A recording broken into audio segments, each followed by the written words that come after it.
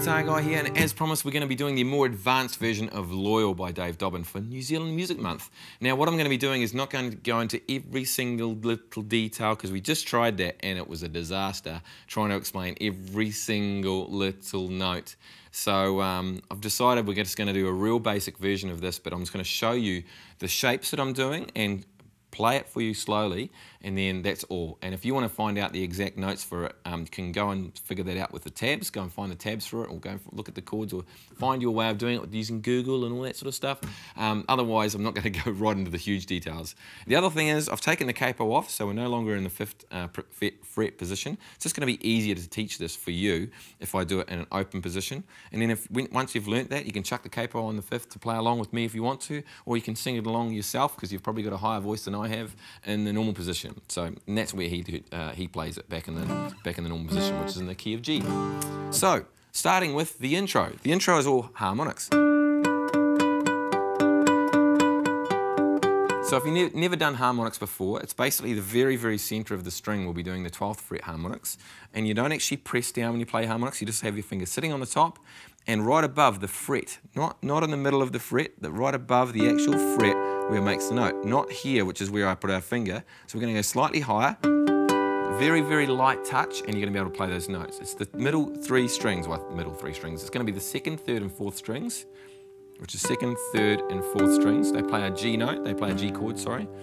And we're going to be playing this. I'm going to do it slowly for you, all just using those 3 strings, and it's just the order of it, okay?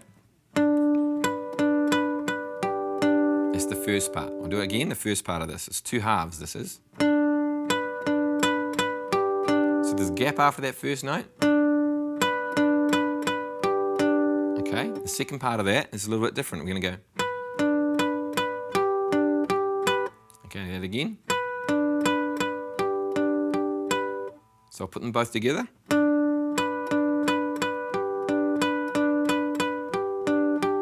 That's the pattern, and that recurs over and over. And then we have the first part of this. Now this first part we're going to be doing, this part here is recurring. It happens all the way through the song. Okay, it's really important to get this part down. So what it is, it's a C, 3-fingered C, with my little finger playing the 9, or the 9th note, C add 9. So what we've got for that, if tab-wise, 3, 2, 0, little finger on the 3, that gives us our first chord shape. And this is the pattern I'm playing. Then do that again. Then I slide up to the 5th fret using the same shape. My little finger comes off, so my first finger gets to play that note under there, and my little finger comes down to the bottom string. So the notes for that, 5, 4, 0, 3, 5. And then the song I come back up again. So I'll go through that. That one's quite simple. All we're doing is going from the beginning of the chord, the top of the chord, the D note, making our way to the bottom, and then coming back 3 notes. Pretty simple. I'll go through that again. Here's the...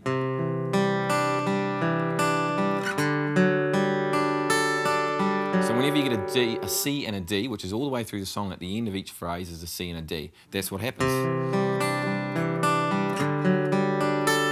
So I want to get good at playing those 2 chord shapes together and get that bit under your belt as quick as can. Okay, we've got the verse. I can remember last time I found you, keep in mind this. Notice the other bit. So what's happening there? This is really cool. It's a Hendrix chord, okay? So Hendrix knows this chord very, very well. This one here, we're going to be doing the notes. There's 3 notes, or 3 notes we're going to be using. It's the same notes we used for the harmonics. It's the 2nd, 3rd, and 4th strings.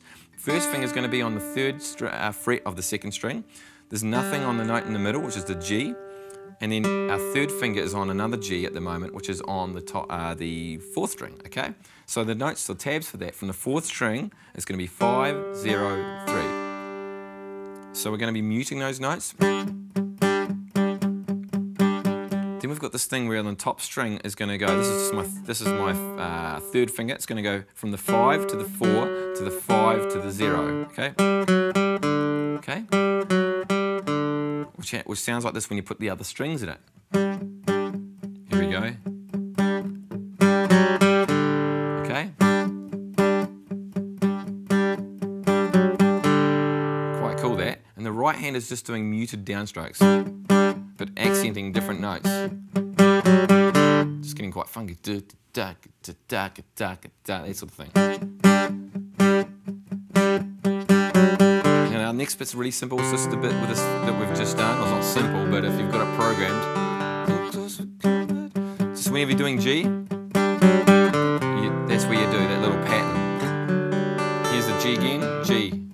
Okay, you get the idea of it. Now the next part is the chorus. Using the same shape we just did then, so we're going from a G to a D with an F sharp bass. So we're going to be doing, okay, and then to an E minor. That's all we're doing for that. So this is the last part we need to learn, guys. So this part here, we've got to, going from that first shape, we're going to be playing those three notes one after the other. Okay, which is tab for that, 5, 0, 3, okay? Then we're going to be going down with our second finger to the 4th fret note, so we end up 4, 0, 3. So 5, 0, 3, 4, 0, 3. Then on the same string, 5, 4, those two notes again, E minor note. Now, instead of E minor, we're going to be doing this E minor here. Okay, so we're going to hit the top, E on the top string, skip a string, we're going to go.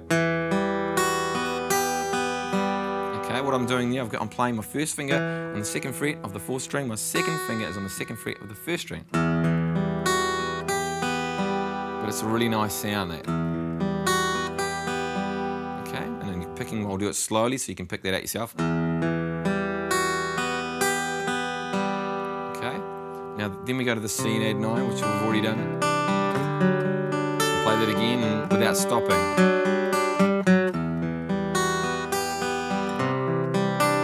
So it's quite busy, but it's so nice, it's so worth getting that. So at the end of that, we're going to play a C, add 9, not quite. We're going to drop the little finger to the bottom string, okay? So it's a 3-fingered C. We're just putting the little finger on the G note on the top, on the bottom string, which is the 1st string on the 3rd fret. So the tab for that, 3, 2, 0, 1, 3. Drag that whole shape up 2 frets for the D to D add 9, okay? Which is the same thing, same shape moved up.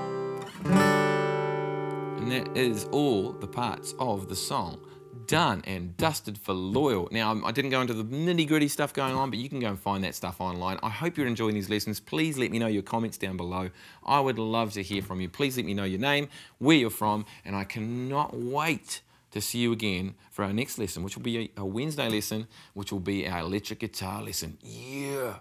All right, catch you guys later. Hope you enjoyed that. We'll see you again soon.